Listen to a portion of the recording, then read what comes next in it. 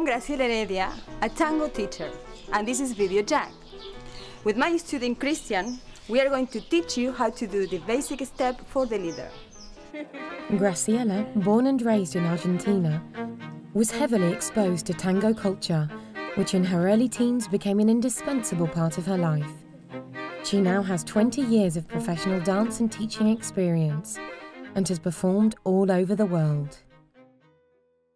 The Argentine Tango, possibly the most passionate and dramatic of all dances, developed in the bars, clubs and brothels of Buenos Aires around the late 1800s. Now enjoyed worldwide, it continues to thrive today, attracting more and more people to learn this mesmerizing dance. There's no strict dress code for dancing the tango, but just to make it easier, you should wear suitable leather shoes, not trainers, loose trousers and a shirt or t-shirt. Prepare to dance. Before you start, one important thing you need to know about Argentine Tango, if you didn't already, is that it is fueled entirely by the intention and aggression of the male in the partnership.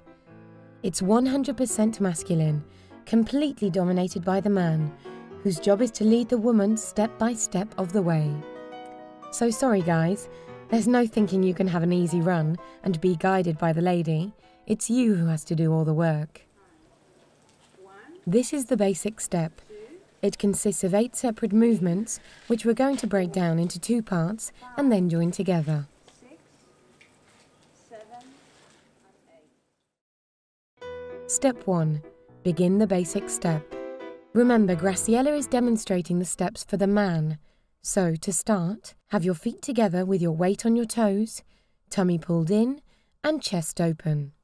From here, step back onto your right foot, draw your left foot into your right, and step side onto the left.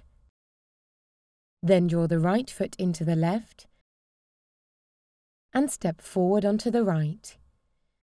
Now step forward onto the left foot, and close the right to the left.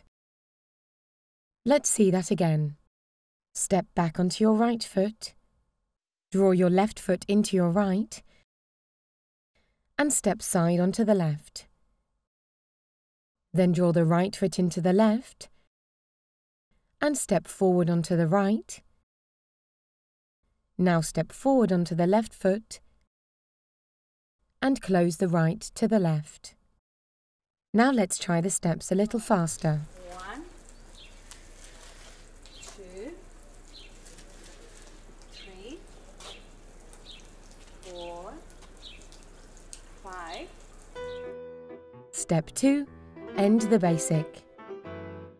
So, beginning with your feet together, step forward onto your left foot, draw the right foot into the left, and step side onto it, and finally close the left foot in. Let's go through that again.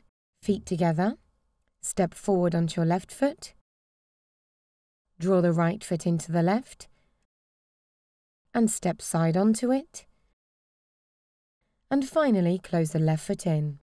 Now try speeding up the steps a little.